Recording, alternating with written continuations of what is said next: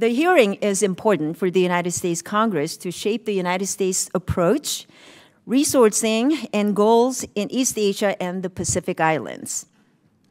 The Biden administration has correctly identified the People's Republic of China as the only competitor with both the intent to reshape the international order and the economic, diplomatic, military, and technological power to do it. The October 2022 National Security Strategy further says that Beijing has ambitions to create an enhanced sphere of influence in the Indo-Pacific. Yet, despite this recognition, we're still woefully underperforming in the Indo-Pacific, and we are not competing with the PRC from a position of strength.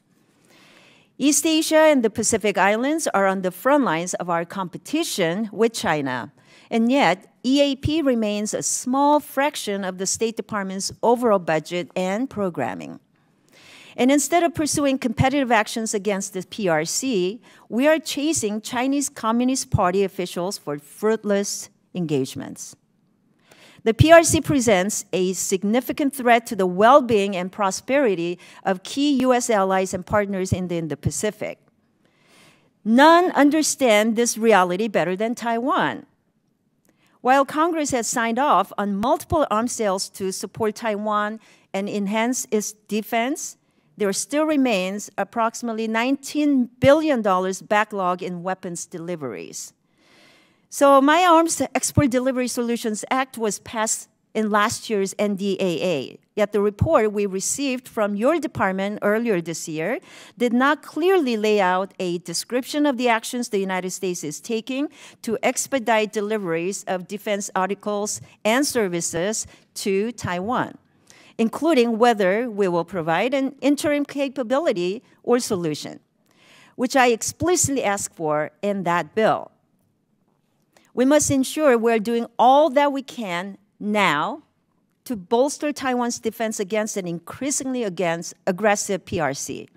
It is clear our allies in the Indo-Pacific share our concern about the PRC's growing aggression towards Taiwan.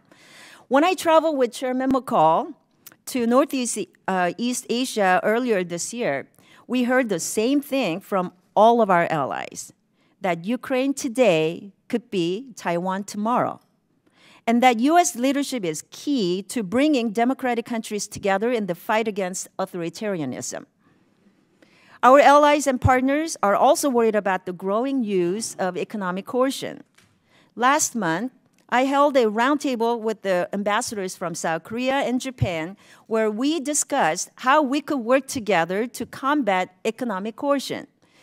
The United States Indo-Pacific Economic Framework is not enough to meet the growing trade and investment needs in the region, and I was disappointed to hear that the Biden administration was not interested in pursuing free trade or investment deals with our partners.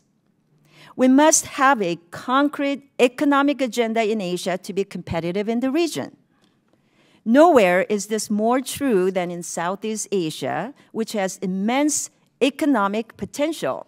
So I look forward to traveling to the region next month to discuss security, economic, energy, and human rights cooperation. Finally, we all agree that we are in an era of strategic competition with China and that this competition requires a whole of government approach.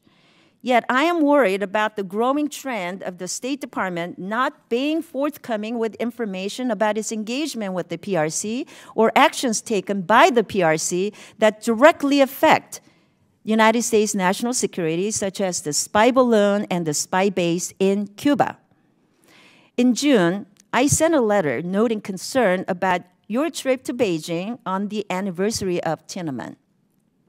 I'm also disappointed that this hearing, originally scheduled for June, was pushed due to Secretary Blinken's travel to Beijing, which the department itself admitted would not be a game changer. I have also sent letters about getting briefings about the spy balloon and spy base in Cuba. We cannot pull together a whole-of-government approach to combat growing PRC aggression if the State Department refuses to engage with Congress and the American people in a timely manner. In short, The Indo-Pacific region is critical to U.S. national security and competition with PRC, so we must do more with our allies and partners, especially economically, to maintain U.S. leadership in the region. And to properly compete with China, the United States government must be in lockstep in communicating openly across branches about the threat the PRC presents, rather than prioritizing fruitless engagement with our counterparts in Beijing. I look forward to hearing from our witnesses and members of the subcommittee on these important issues.